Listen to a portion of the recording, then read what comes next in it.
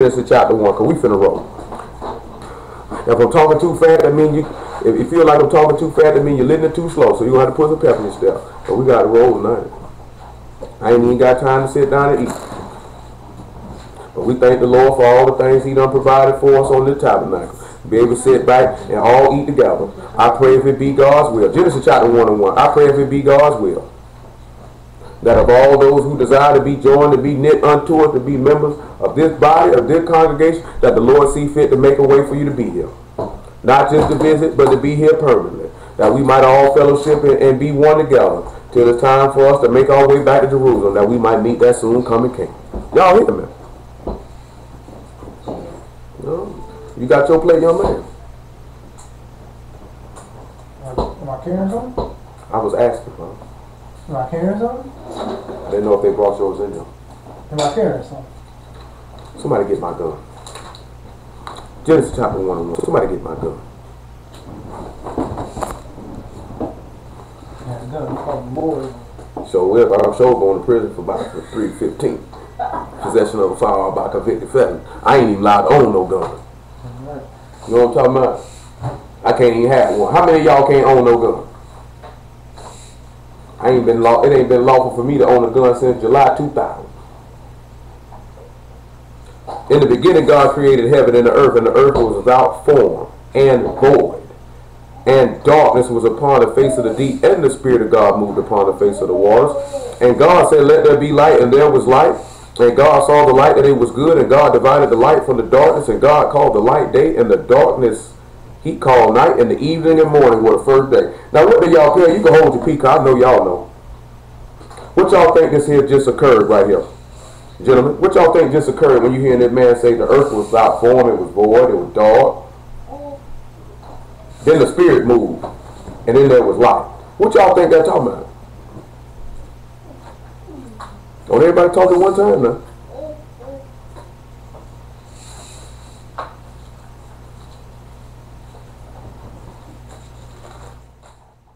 We know they're talking about the Messiah, but what specifically is they talking about? I want y'all to come to John chapter 11 about verse 5. See, we were talking about, because for some reason these Israelites be out here fighting when the day starts. I had no idea what the purpose of that is. But these niggas fight and argue about it all day long.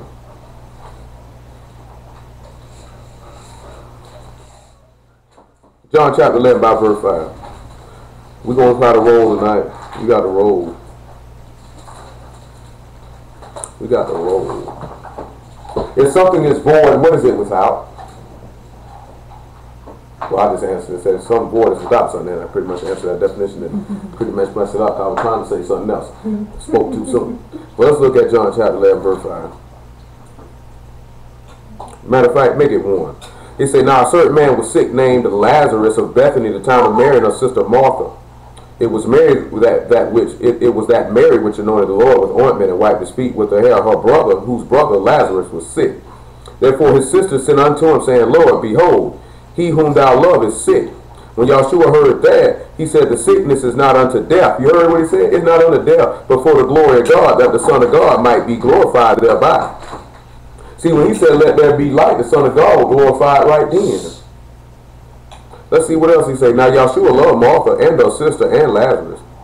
When he had heard, therefore, that he was sick, he abode 2 days still in the same place where he was. Then after that he saith to his disciples, let us go into Judea again. His disciples say unto him, Master, the Jews of late sought to stone thee, and thou goest hither again? Yahshua answered, Are there not 12 hours in the day? If any man walk in the day, he stumble not, because he see the light of the world. But if a man walk in the night, he stumble, because there is no light in him. These things said he, and after that he saith unto them, Our friend Lazarus sleep, but I go, that I may awake him out of sleep. These things said he said, then it said his disciples, Lord, if he sleep, he shall be well. Howbeit Yahshua spake of his death, but they thought he had spoken of taking a rest in sleep. Now you see how this man says 12 hours in a day? So these dudes think, well, he didn't say it was 12 hours in the night, so it can only be 12 hours in a complete day cycle. When we just sat back and heard that man say the evening and the morning, and that was the first day. Let's sit back in Genesis 1 and 1, see that one more time. Or Genesis 1 and 3. verse 5. I mean, this is not that difficult, but also there's a spiritual concept to this. Because he said this man is asleep. Just like I said with them babies in there. I said that's a perfect place for a baby to go to sleep because it's pitch black, ain't no light. Ain't nobody gonna want to sit up, ain't no child gonna want to sit up and be woke and move around if it's completely dark. That first slither of light, they gonna wake up, ain't it? But as long as it's dark in there, they gonna be like this here, it's nighttime. I'm talking about you could put a child in there 2 o'clock in the afternoon, they wouldn't know if it was 9 o'clock. That's how dark it be in there.